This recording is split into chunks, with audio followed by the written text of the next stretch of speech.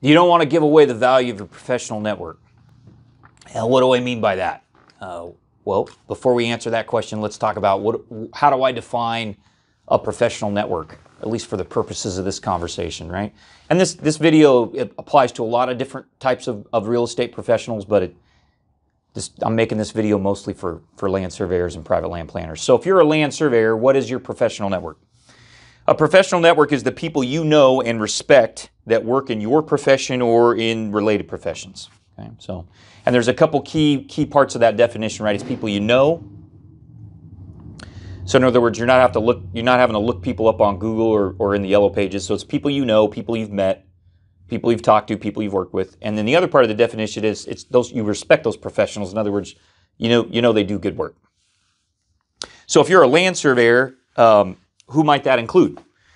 Well, it could include land attorneys, civil engineers, land title professionals, architects, lenders, brokers, geotechnical engineers, biologists, arborists, archaeologists, landscape architects, contractors, construction managers, all those people. We work with all those people all the time, right? And if you're a land surveyor, you probably know some of those folks in those other professions. Okay, so here's what I want you to remember. Everybody, no matter how grumpy you are, has some professional network, right? You know you don't typically work in complete isolation. There's some folks you know that you work with on a fairly regular basis, right?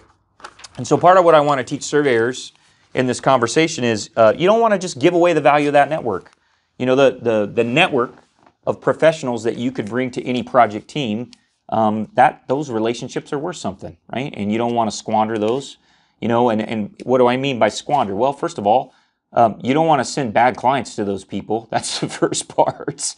And secondly, if you're helping a client build a project team and maybe even manage a project team, there's some value in that, and you should be reasonably compensated for that. Okay, so you don't want to give away the value of the network. And I'm going to just tell you a story that happened to me a few years ago, and it helped me learn this lesson. Okay, and so it was a mistake that I made. So we got a call from a gentleman. He had bought some property and he wanted to build a winery and a vineyard out in Isleton, which is out in the Sacramento-San Joaquin Delta. And so he called me and the first thing he asked me for was a boundary survey and a site plan. And so I started working on the proposal for the boundary survey and the site plan. And then while I was working with him on that, he started asking me a bunch of other questions. He says, "Hey, can you recommend a civil engineer for me?" Sure. Send him a civil engineer. He said, "Hey, can you recommend a geotechnical engineer for me?" Sure. Send him a geotechnical engineer. "Hey, you got a title company you like to work with?" Sure. Says, tell him who our title company is. He says, "Hey, I need a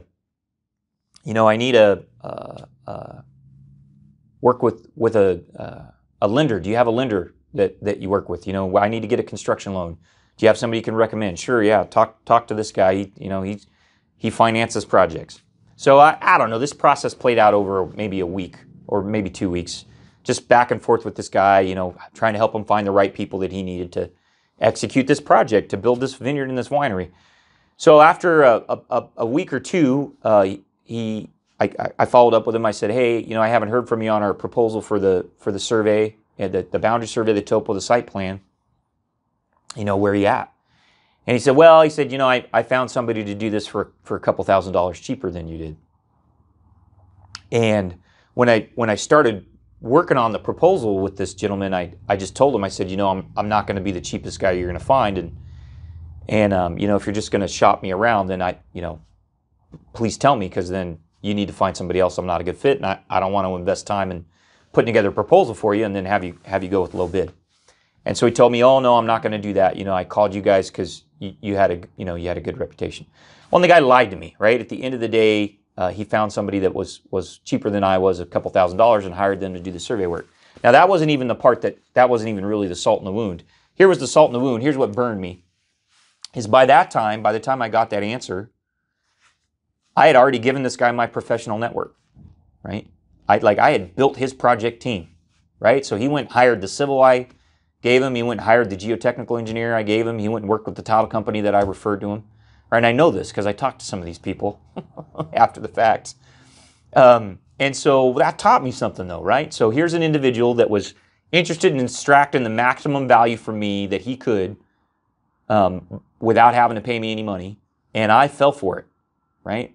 And this guy was an experienced developer. He'd done some projects before, so he knew what he was doing.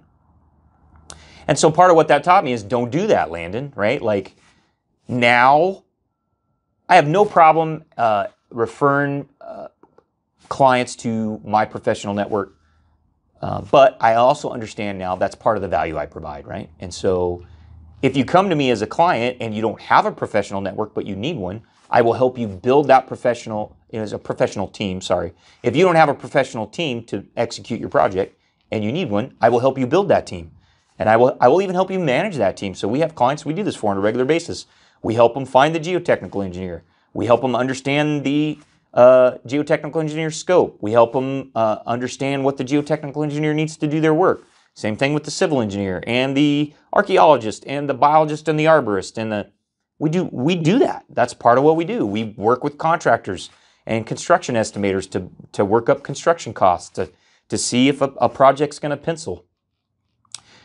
We're happy to provide all those services, but we ask that we get paid for it, right? And there's no shame in that, right? There's no shame in asking to be paid a fair amount, a reasonable amount for the value that your professional network brings to a project, right? And so what are some tips? If I had to offer other surveyors some tips, here's what I would tell you. If you want to avoid just giving away the value of your professional network, here's a couple simple things you can do. Number one, don't refer potential clients to people in your professional network until you're under contract, right? You have to tell them, if you would like my help building your project team and helping you answer these questions about who you need to get this work done, I'm happy to do that after I'm under contract for the survey work.